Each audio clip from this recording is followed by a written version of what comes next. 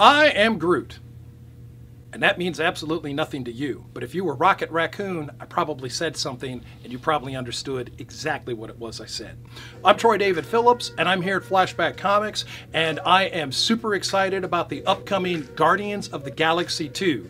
You see me wearing the shirt. This is from the first film, Guardians of the Galaxy. Guardians of the Galaxy 2 is going to pick up where that one left off and launch us into the storylines that will take us ultimately into the Avengers Infinity War. Who are the Guardians of the Galaxy? Well, if you're a fan of the film, the Guardians are Peter Quill, aka Star-Lord, Drax the Destroyer, Gamora, deadliest woman in the universe, Rocket Raccoon, Groot, formerly of Planet X. However, if you're a comic book fan, like I am, the Guardians of the Galaxy have also included characters like Mantis, the celestial Madonna, who is empathic and can communicate with plants and is a mistress in the martial arts. How good is she? She might actually be better than Shang-Chi, Master of Kung Fu, or Iron Fist. She can use her martial arts with precision to stun even the Asgardian god of thunder, Thor. Yeah, she did that way back in the Avengers. You should check some of those out. Celestial Madonna storyline. Also, the Guardians of the Galaxy include Angela. Now, longtime fans of Image Comics Spawn might remember Angela. Well, a convoluted thing happened, and then Angela came to the Marvel Universe. I won't go into the convolutions, but what's important is this angelic character, who is part of the 10th realm of Asgard, the disconnected, disassociated 10th realm, she's in the Guardians of the Galaxy.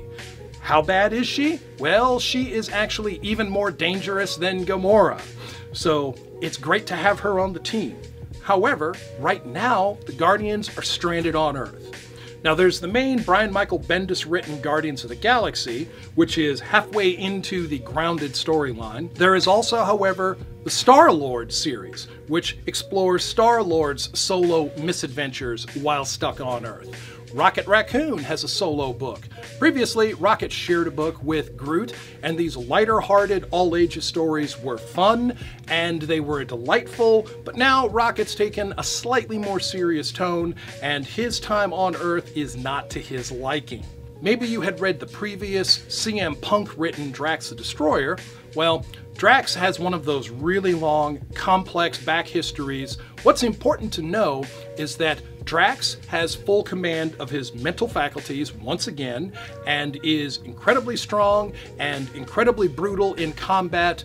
He might not be what he once was during the first life cycle of Thanos, and he might not be what he was when he was part of Warlock's Infinity Watch, but Drax is not to be taken lightly. There is Groot, again, of Planet X. Once upon a time, Groot was royalty, came to Earth with the delusions of conquest. He's a completely different character now. Speaks these three words, I am Groot. But he speaks them with different inflections.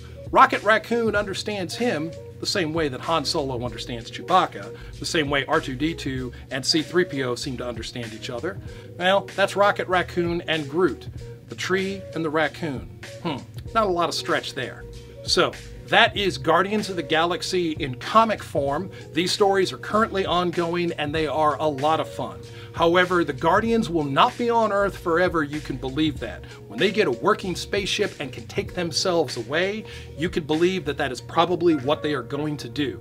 Questions will remain, like, will Ben Grimm be leaving Earth to go off an adventure with the Guardians again? Will Kitty Pryde leave the X-Men once again to go off an adventure with the Guardians? What will happen to Peter Quill's and Kitty Pryde's romantic relationship? Is that done, or can it be fixed? Well, I don't actually know the answers to those questions. I'm reading the comic all along, and you should be too. Thanks for joining me, and come to Flashback Comics.